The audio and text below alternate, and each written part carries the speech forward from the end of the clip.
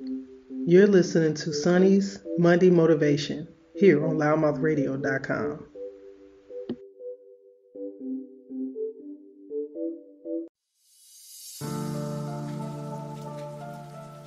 30.7 million small businesses in the U.S., creating 1.5 million jobs annually. Small business accounts for 64% of new job creation in the U.S. There's strength in numbers. No matter what we face, know that there's strength in us. Because of you, we're able, we're capable, we're resilient, and we are available because we are small business. And together, we're the economy.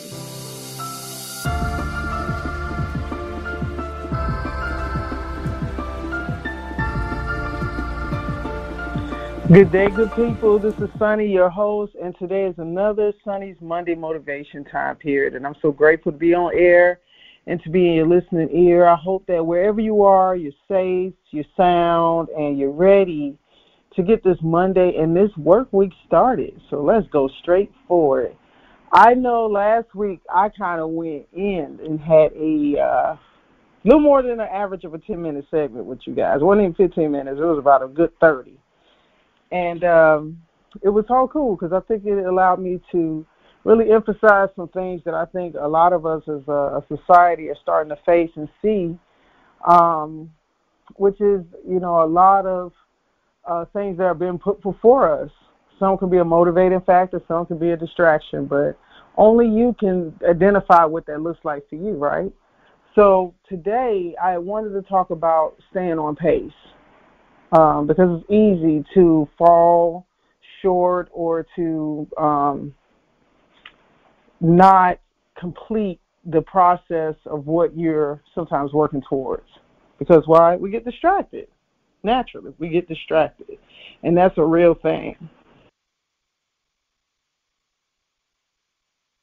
Getting distracted is something that any and every person can easily fall into. Nobody's oblivious. Nobody has an opportunity to have a special button that they turn on, not literally at least. But what if we could work consciously to better focus and plot out what it is that we need to do? I know one of the reasons why I thought today would be a good statement to have this conversation is because, one, it is Monday. Monday is normally the day that sets the tone for the week. Whether you're looking forward to it or not, it comes upon us each and every week like clockwork. And because of that, most of us work within a confined aspect or a schedule perspective of a work schedule. Whether you're working for someone else, you're working for yourself, you have probably certain things that you do like clockwork. You have your routines. But then there's the things that a lot of times that need to get done and have to get done. And they are not necessarily the routine things. Those are the things where you have to dig a little deeper. Sometimes you got to plot out a chart, a timeline. If you're a taskmaster, you may have a calendar that you live by religiously. You might have a to-do list. You might have your notes in your phone. I know I combine all of those things in my approach a lot of times. So what is the right way? Only you can identify what the right way is for you.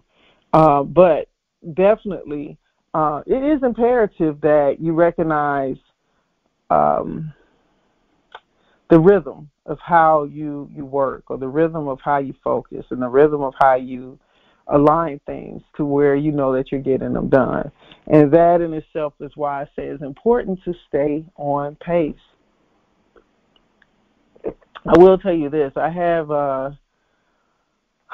have these moments and times where, especially from a production perspective with the radio, for example, we have different guests, we have different collaborations of things that's happening, and so it requires a lot of times time synchronization, mapping times,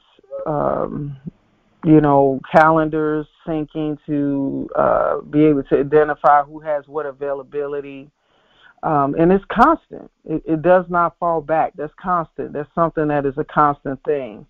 And because it's a constant thing, I already know that I'm gonna have to deal with it. So it's not really something that is an ultimatum. It's just what it is, right?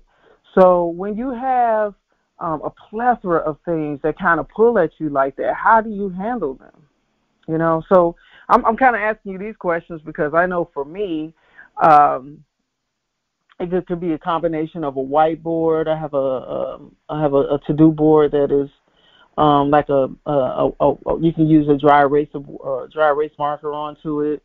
I also have my physical calendar on my phone, my Google Calendar I'm using to sync. I'm using planners, journals, organizers, even sketchbooks. Sometimes I need open space, open paper. So, I think it's so important to make these connections, figure out what makes things fine-tuned for you, what makes things ignite and click. And when you find those spaces that allows you to do so, it makes it a little bit easier for you to approach things. And a lot of times it helps you to better execute.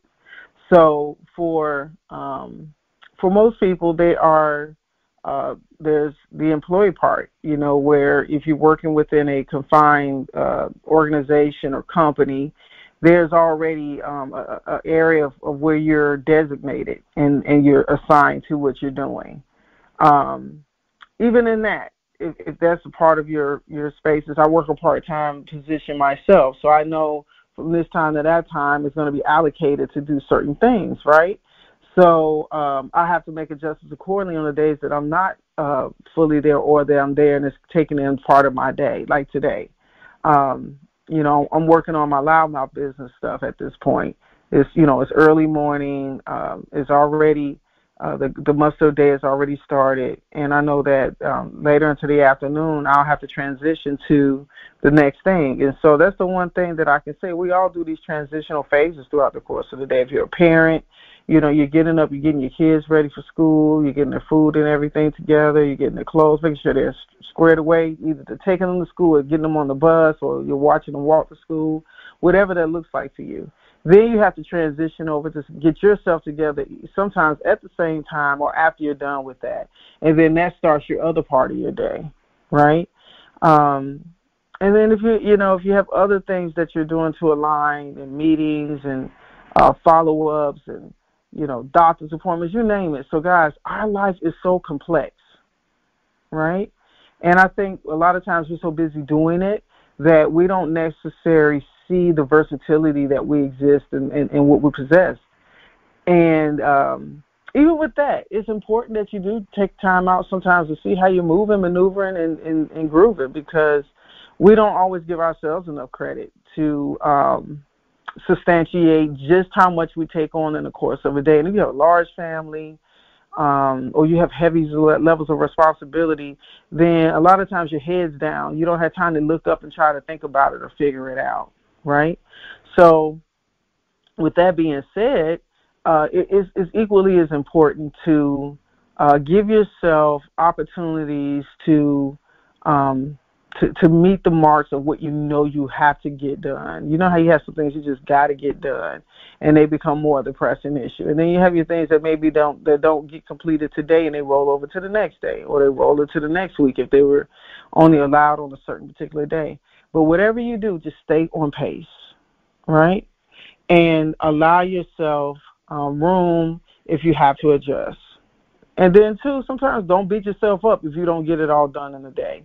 Because, sometimes people talk about time management, and that's always been a discussion. It became a heavy topic in the 70s, 80s, 90s, 2000s. Even now, still prevalently, we talk about time management. But, really, how can you, manage the time that you have better? It's probably even a better way to scope it. So today is going to be straight to the point, short and sweet today. Just a little thought-provoking messages and inspirational thoughts to give you some aspects to get your day going, and hopefully it will give you something that will empower you today and keep you going. So it is a time change weekend. We're coming off a time change Sunday. The time rolled back. So if you're like me, I love longer days of sunlight. So this is the period where I have to adjust and and lock in. We're getting ready to go into our seasonal holiday fourth quarter, last part of the year aspect, right? So now, let's do what it do, guys, because we'll look up and we'll know 2023 will be amongst us. And, from there, it just starts the clock, and it seems like it rotates quicker and faster than we can actually put our hands on. So I'm going to encourage you to have a wonderful day. Make today count, and share this content with someone you believe that would be interested in hearing just a good little word to get their day started. And I appreciate each and every one of you that take the time to invest in listening to our content, share our content, give me feedback about the content. We appreciate it all. So for now, I'm out of here, guys. Enjoy your day.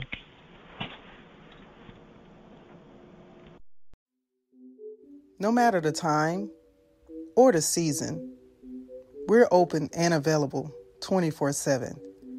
Shouldn't your dealership be too?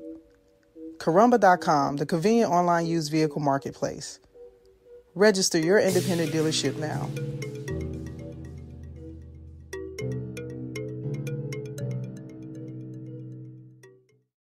You're listening to the Loudmouth Radio Network.